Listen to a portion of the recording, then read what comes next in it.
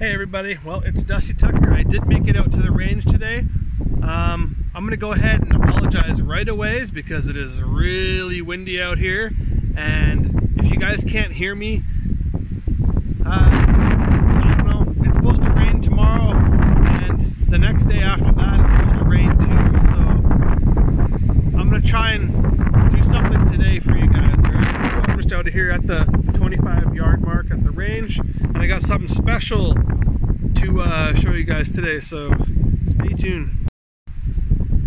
Alright you guys, as you can tell it is very windy here. It's almost blown over my camera stand, but so I came out to the range today. You guys have seen this before. This is my Colt Police Positive, chambered in 38 Smith & Wesson, and I'm just going to be shooting this today along with something else, so stay tuned.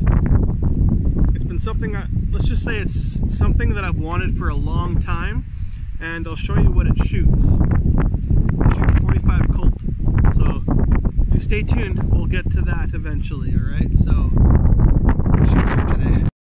Okay, so we're at the 10-yard line. I got my target behind me, the silhouette one, and I wish I could get more of them, but that was the last one my dad gave to me. Those are for RCMP training, so my last target. Anyways, so we're at 10 yards, and I'm shooting the Smith & Wesson 38. So this is just a 125 grain projectile with 2.1 grains of tight group, and that's all I'm shooting.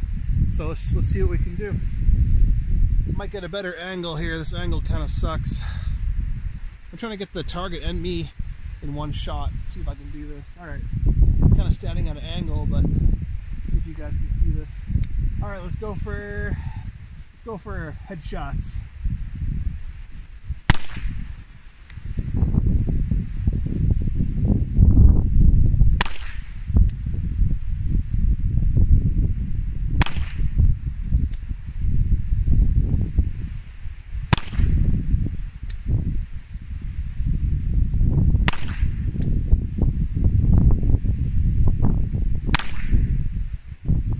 Six? Yeah, that was 6. Let's go see how we did. I personally think that was actually pretty good considering the shitty weather. So I gotta dismount this thing and let's go take a look. So yeah, once again, I'm only shooting at 10 yards. Cameras make it look farther than that, but pretty good group. I got one flyer here, probably because of the wind or I jerked the trigger, but all in all, that's not bad for a little tiny 38 Smith & Wesson. So let's load up and shoot again.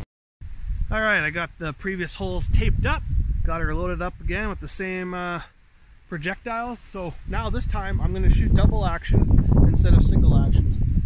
And I'm going to aim for the chest or center mass this time.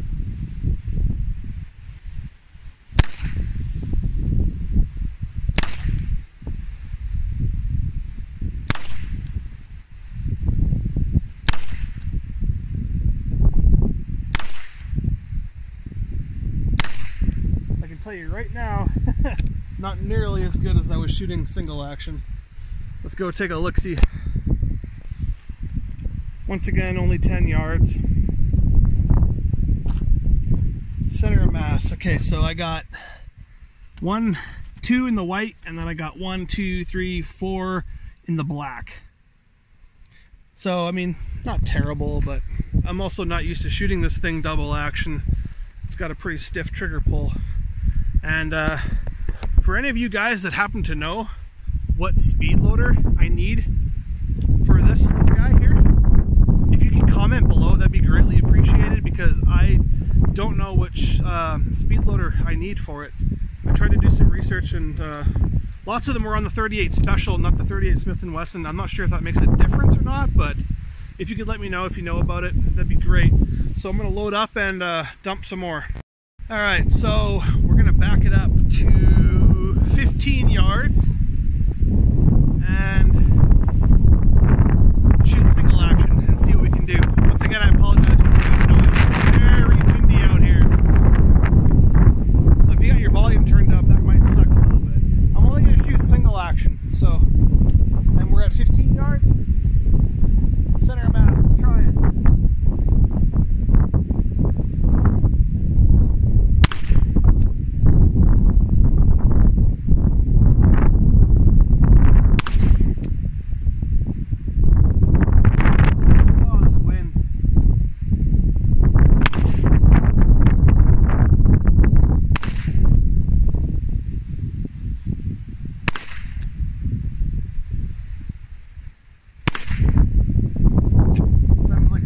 me.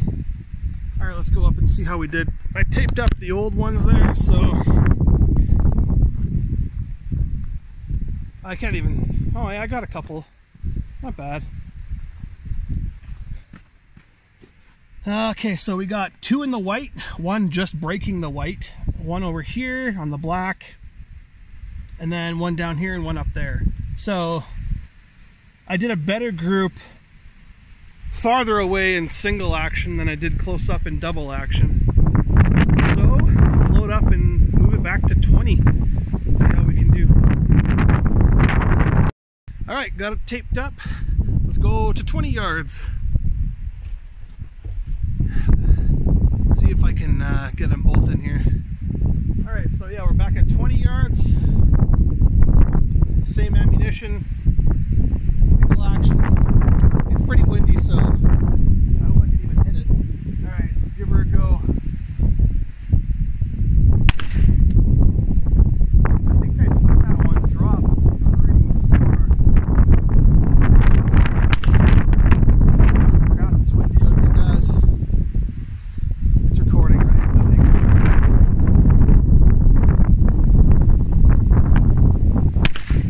These might be all over the place.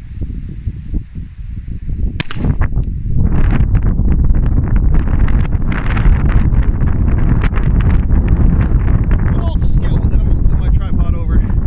Good old Saskatchewan. Oh, come on. Holy smokes. I'm just going to pause this until the wind goes down a bit. As soon as I pressed it, it went, let's just give it a go.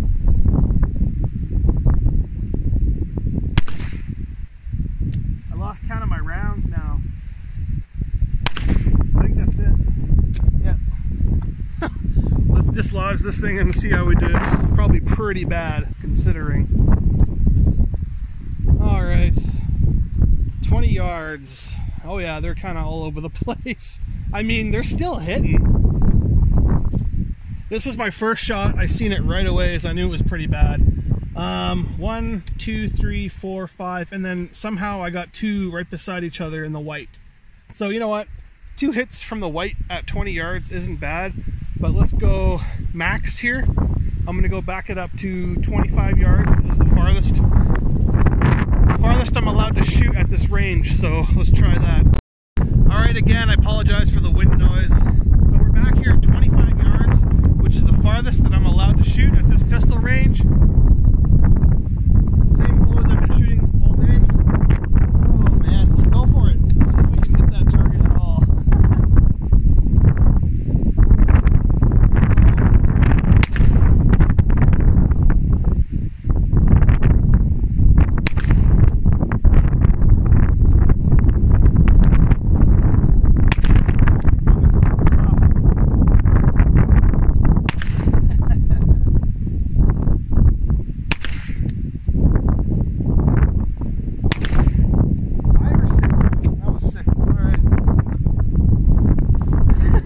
See how he did.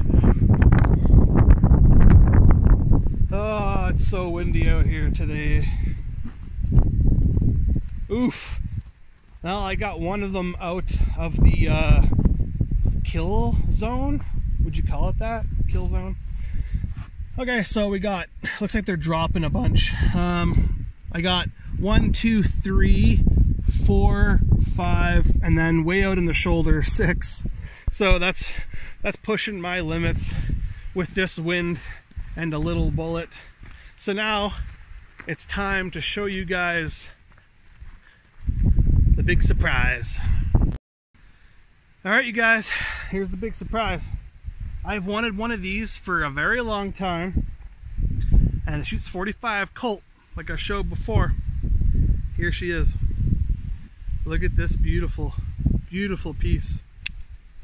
I got her loaded up with round nose projectiles that I made earlier today. It's just, what is it? I can't even remember. 130 grain round nose projectiles, and I think I'm just shooting Trail Boss. Sorry, I'm not used to the action of this thing yet.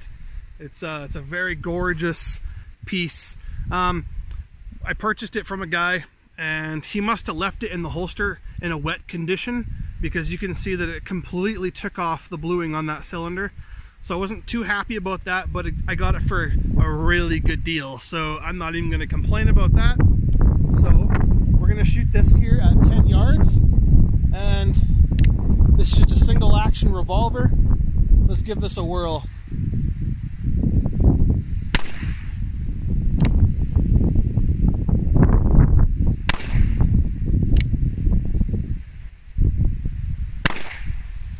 I'm just holding center of mass.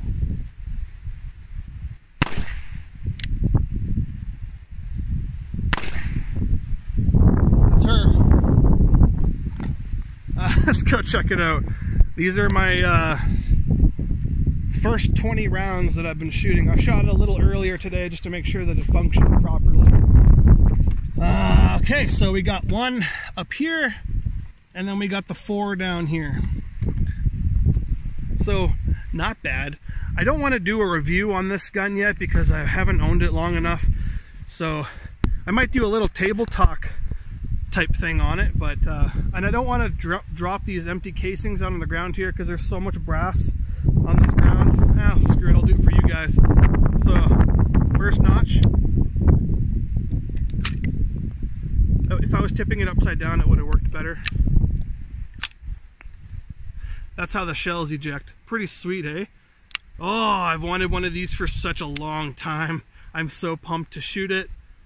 You have to kind of half cock it, and then you can activate the this pin here, or this, and then it comes out, comes back. You can operate this thing with one hand, basically.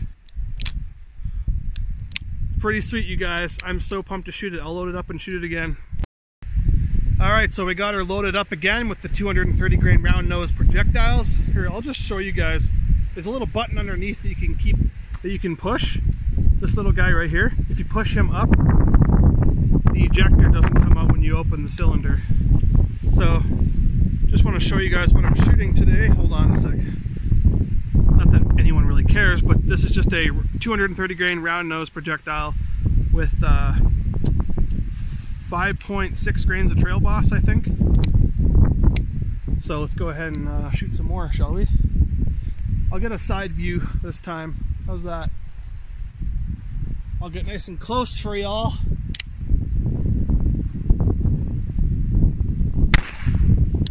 I also have hearing plugs in this time. I forgot to put them in. This also has a very, very stiff trigger.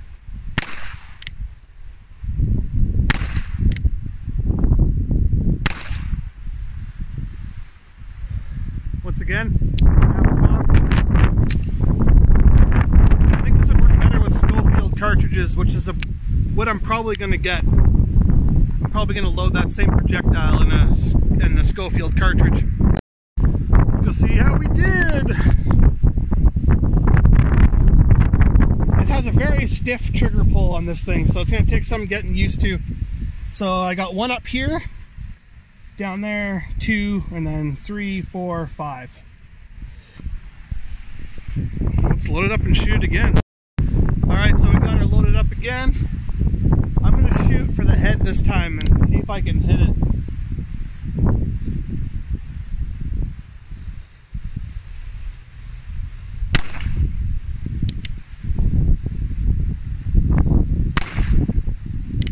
This thing kind of shoots a little bit low.